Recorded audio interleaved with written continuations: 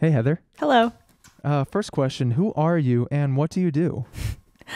I'm Heather. I play a lot of instruments in bands. I'm the bass player for Tiger Rider. I'm a music teacher. I do some session work. I live in Seattle. That's pretty much what I do.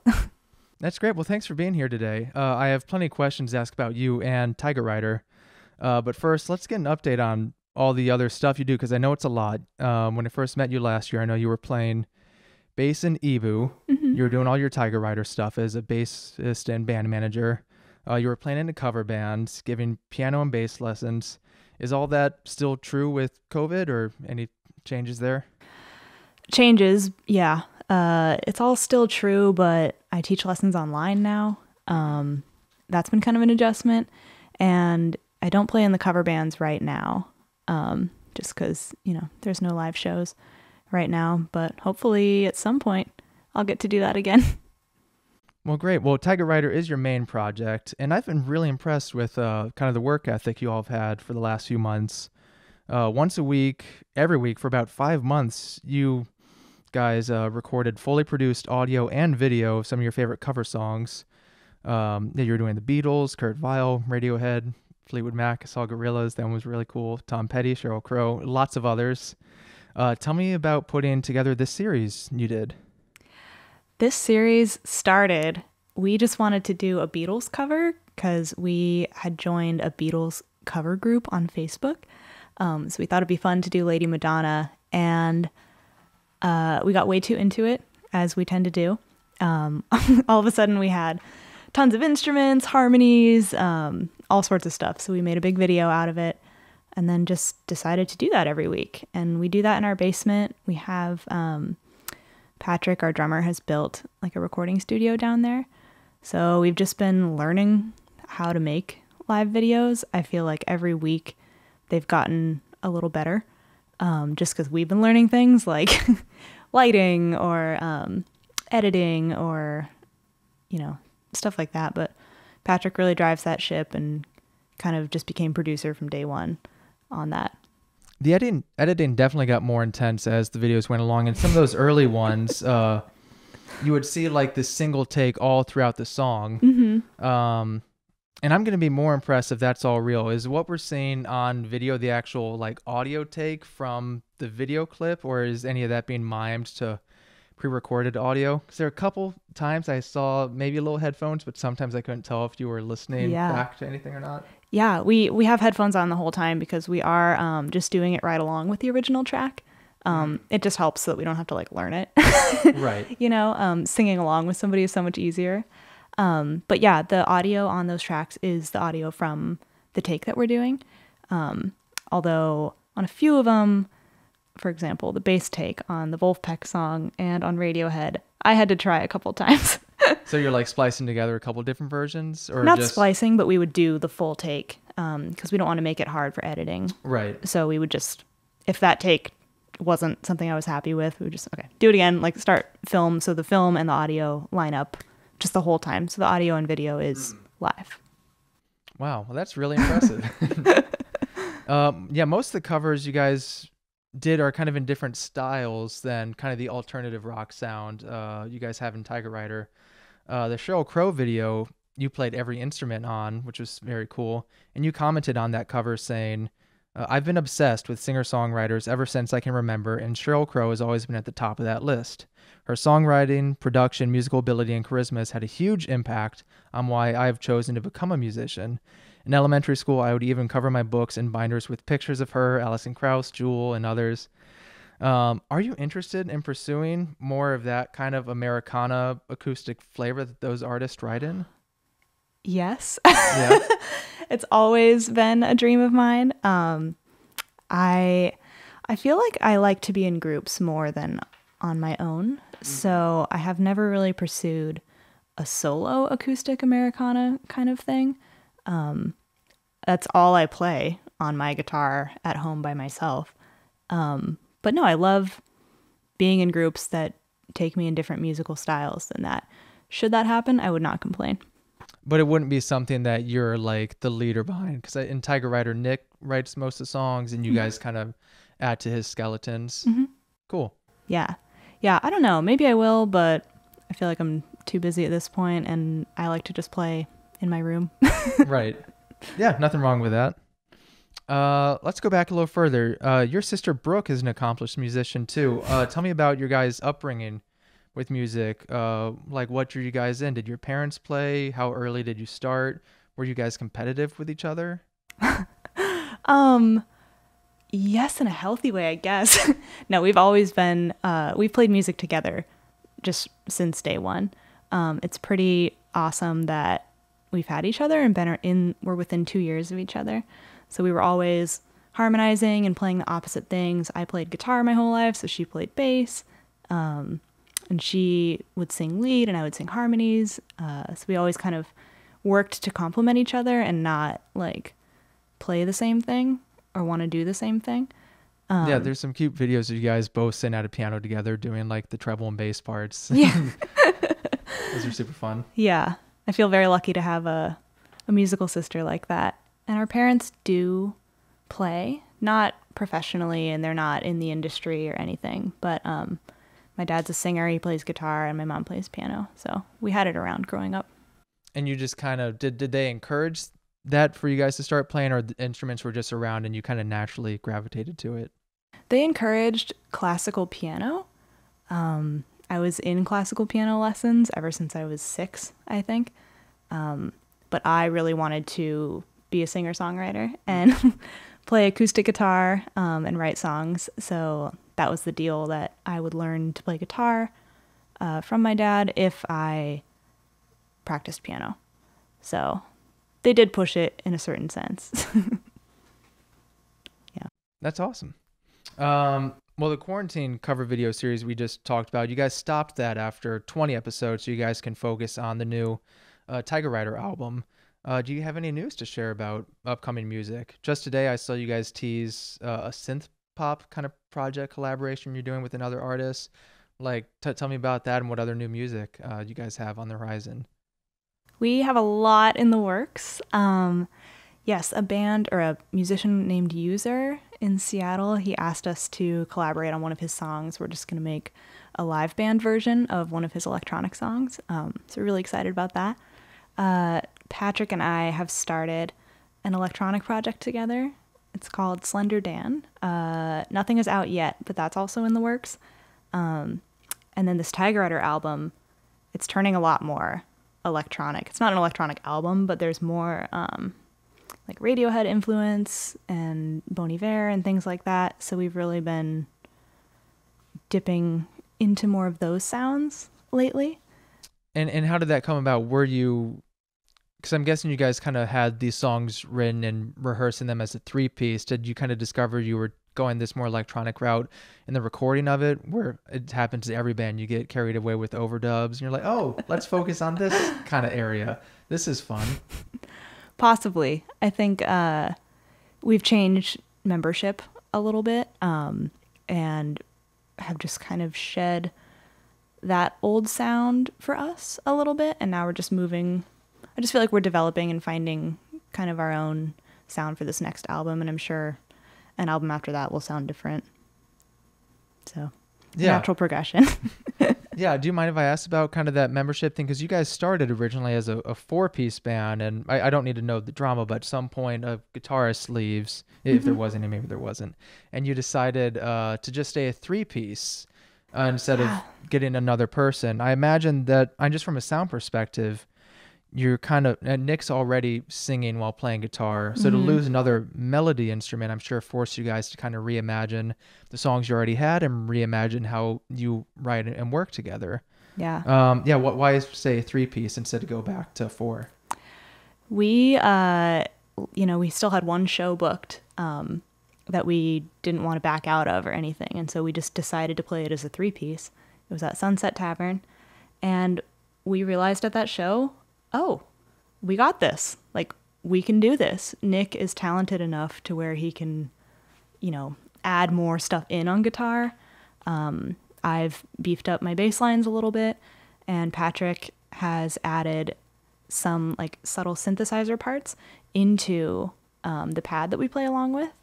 So we do have it's not that they're full on backing tracks, but we do have synthesizer parts running now in our live show, which is not something that we had done before. So I guess you could call that our fourth bandmate at this point. But yeah, we have found that we work really well together and don't need to find another guitar player. And it's definitely easier. I guess, like, even just little things like scheduling band practices or creative decisions. Every band is going to have some disagreement. So if you only need to convince maybe one or two other people instead of three, yeah, that helps. Yep, 3 people is so much easier than 4. Yeah.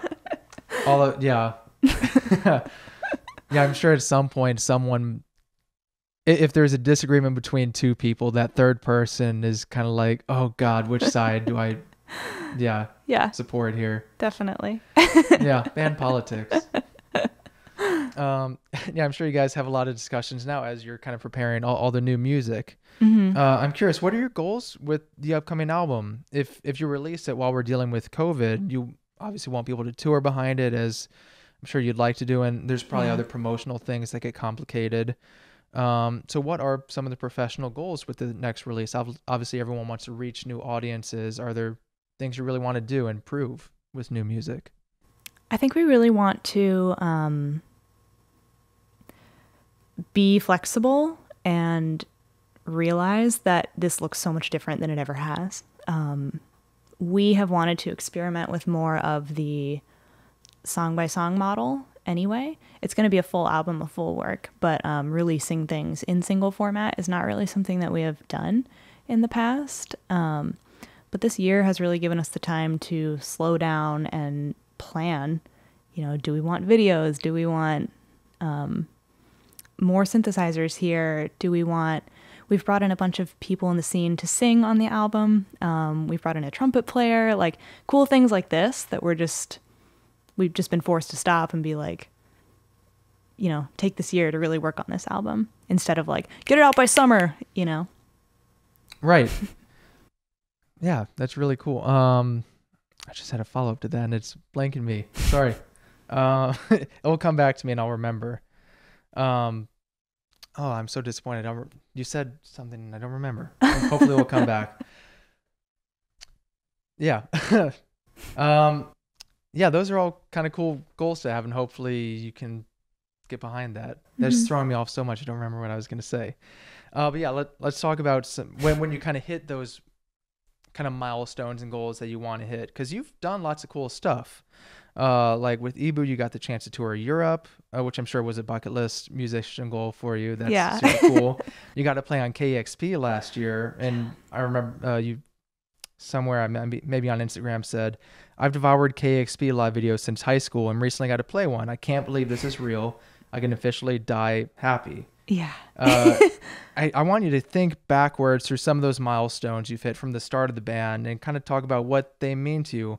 Were there certain milestones where you realize this is the moment that kind of led other doors to open up for us? With Tiger Rider or with anything? And you do so many things. It's a pretty big question. Yeah.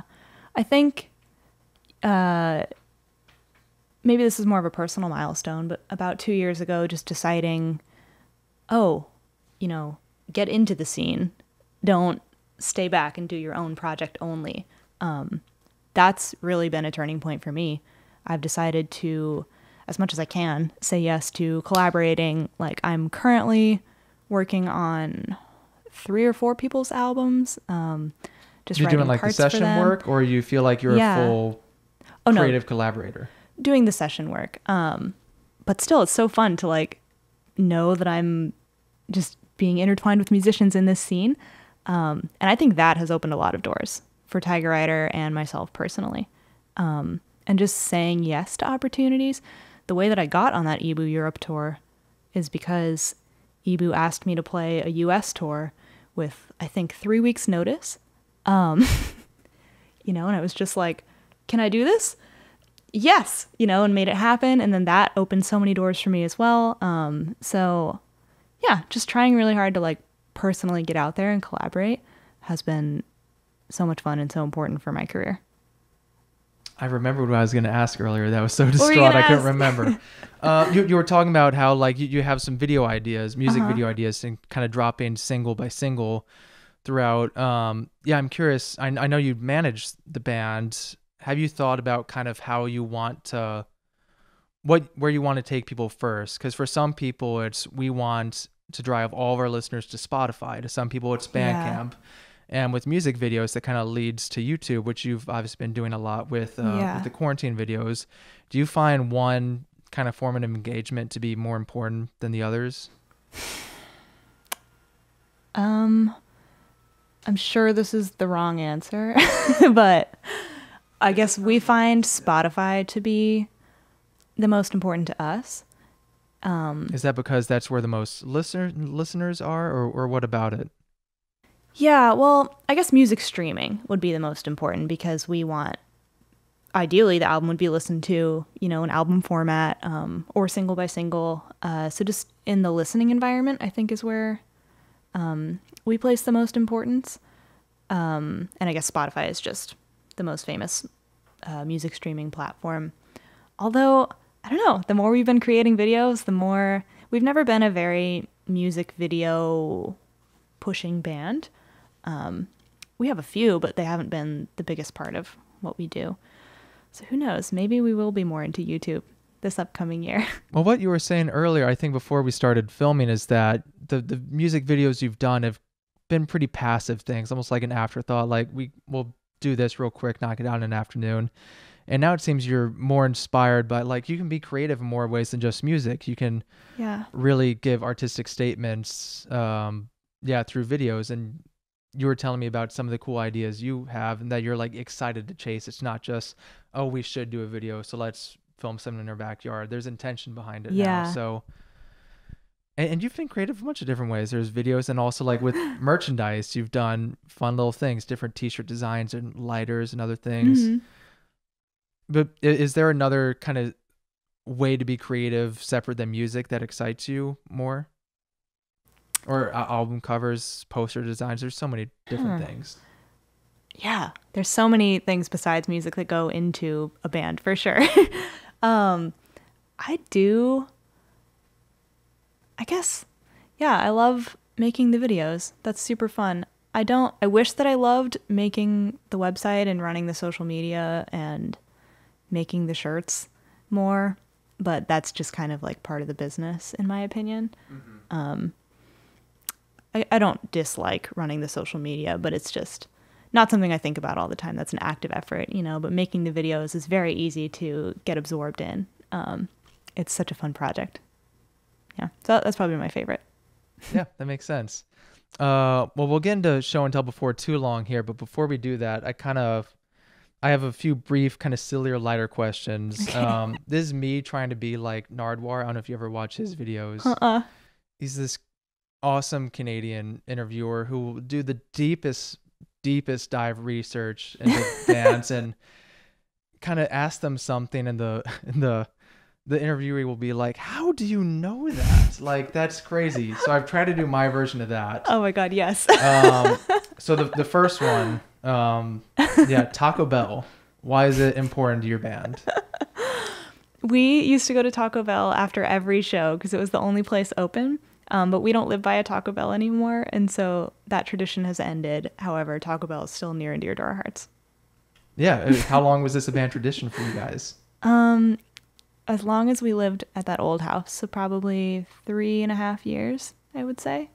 And I know you guys currently all live together. Were you all at an old house together before too? Mm-hmm. It was me, Nick, and then our old guitar player, Patrick. We lived in West Seattle. And then 1.5 years ago, me, Nick, and our drummer, Patrick, moved into a house in Renton. Nice. With no Taco Bell nearby. Well, hopefully when shows happen again, after you play a show, there will be a Taco Bell. They better. We've done enough shout outs. I feel like they should open one in Renton. Yeah. We'll try to make it happen. All right. Second weird, silly question. I'm just going to give these to you and see kind of if you have what it takes. You know what to do with these? Oh my God. Can you actually juggle?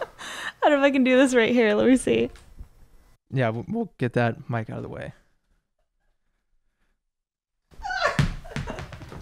I got. It's hard sitting down. Yeah, do you want to stand up here? Yes. I used to be able to do this. I'll take that. My microphone down. Here we go. Don't die. Ah. No, adjust as needed. How did you know that I know how to juggle? I have resources. Oh my god. All right. Last one, little silly thing like that. Can you continue after me? Z, Y, X. W, V, U, T, S, R, P, Q. S, R, Q, P, O, N, M, L, K, J, I, H, G, F, E, D, C, B, A. You caught yourself on that PQ thing. You Yeah, got it right. Well done. Oh my god. Those are great questions. Yes. Well, now let's get to, you brought a show and tell item. I did. I brought. This is Oh, that's so tiny. Let me zoom in here. a little. Is this a good spot to hold it at? That's perfect. Okay. This is. I can't read what it says. It's a little reflective. Oh, there it is. Carol Kaye. Oh, It says whoa. Carol Kaye. Okay. It's a Carol Kaye bass pick. Patrick and Nick, or just Patrick, I can't remember, my bandmates, got this for me for Christmas or my birthday, because they know that I'm very inspired by her.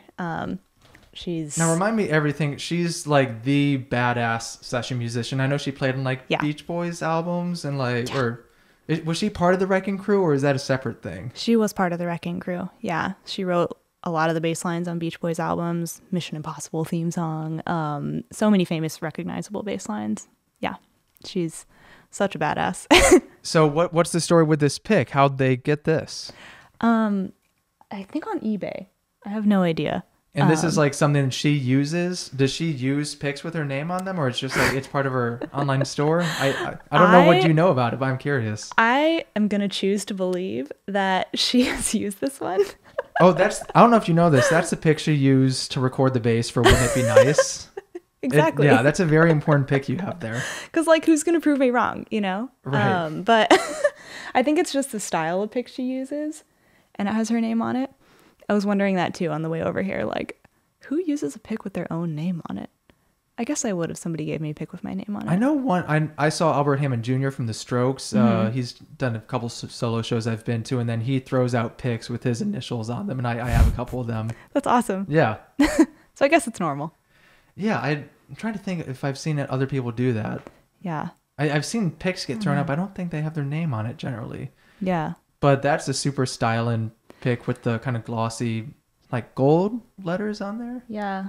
Yeah. Do you Gold mind holding that up one more it's time? like long and pointy. I don't think this would be my choice of pick, honestly. It looks a little small, or it's definitely like a sharper kind of. It's very sharp. I don't like that, but you know, I'm not gonna throw shade on Carol's choices. Right. And I like medium picks. I'm guessing you like a little heavier. Yeah. Yeah. Yeah, I think on a bass I would use like a 1 mil or heavier. Guitar, but 0.73 and lower. Yeah. For sure. And then I know it's the weirdest thing where I don't know why, but yellow Dunlops, like yellow Dunlop mediums, are my pick. I only want to be seen on stage like with a yellow Dunlop medium. Like the Tortex one? Yeah, the Tortex ones. They're the best. And then I've since discovered that Father John Misty, like all of his, like every time you look at him playing, that's like the pick he's using. Oh. So I feel validated that someone else has decided the same color and he probably saw you using them. It's very possible. I was like, wow, if that guy's going to do it, then I'm going to do it. We go way back. Yep. Well, thank you so much for show and tell today. I want to give the last word to you. If you have any like shout outs or other things you want to give, plugs. Shout out's a weird word. No one that every time I say that, people are like on the spot. Who am I gonna shout out? Yeah, plug. Where can people listen to your music? Yeah, people can subscribe on your YouTube and Spotify. You can subscribe. You can subscribe. You can go to tigerriderband.com. All of our links are on there. That's for Tiger Rider. We are playing Nectar Lounge, one of their live streams, late October. So stay tuned for that. Pretty excited. We've never actually played Nectar before. We've been trying to, and it's kind of funny that our first time will be in a COVID live stream. But is this something because you had been reaching out and wanting to do a show there, did they reach out to you or you reach out to them to do this? they reached out to us a couple days ago.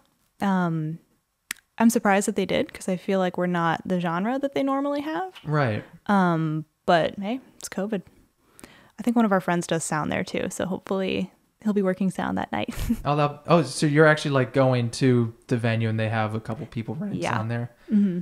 Socially distanced, kind of. I think the COVID High show. Dive is doing some of those too. I've seen a few videos of that. That's great. I should look into doing that. Definitely. Yeah. Yeah. Cool. Well, Heather, thank you so much for talking today. Thank you. Later, everyone.